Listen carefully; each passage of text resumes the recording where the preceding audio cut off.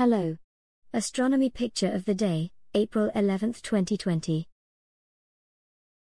Today's video is about Venus and the Pleiades in April.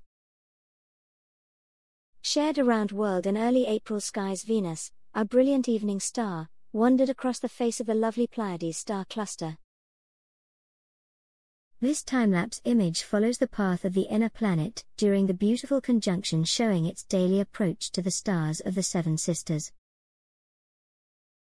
From a composite of tracked exposures made with a telephoto lens, the field of view is also appropriate for binocular-equipped skygazers.